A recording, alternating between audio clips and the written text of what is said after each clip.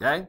So, now, what does that tell me? Now, this is a Coast Guard problem. So really, it should be a nice tight triangle. Okay? Everything should be plotted together here. Okay? But what I'm going to show you now is that you might get this sometimes. Because if there was a little problem with one of your reductions or you had a little problem with some of your plotting, okay, it means at least one of your lines is off a little bit. So if you get to this, don't freak out. Okay? You might be like, oh my God, I just spent 40 minutes doing this. So what I want to show you is a way that you can go now there and actually try and figure out if you can salvage anything from this, okay? So hold on a second, I'm going to show you that.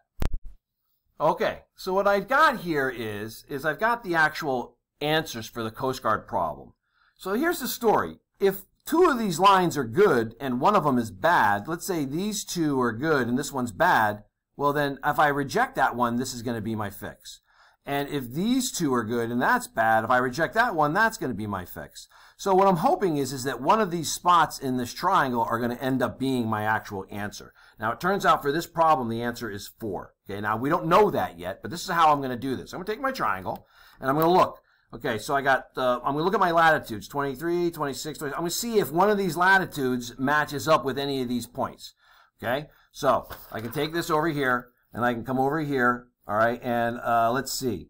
This latitude for this first one looks to be about 27 even. So 23, that's out. 26, that's out. Oh, there's a 27, but it looks like 27.5. Hey, wait a minute. That one looks like 27.5. Hey, this spot right there is exactly that. Okay, that's great. Let me check this one then. 137.31.8.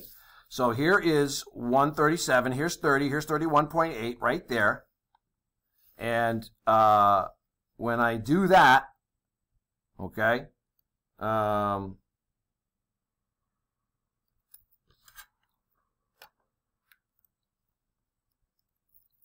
yeah, look at that. That's really close to right there. Okay, so this 30.1, that up there is about pretty close to that, but this 24.5. is 5, 10, 15, 20, 24.5, 25, 24. That's way over here. So this is the only spot in the plot that actually makes sense with what I did. And now if I spent 40 minutes, I don't want to go back and do the whole thing all over again. I'm going to assume that I made a slight error somewhere in my calculation for this line and that is actually my spot. And that's how I can reason if I get a triangle like that, how I can reason through it to choose what I think is my best option without having to redo the whole problem.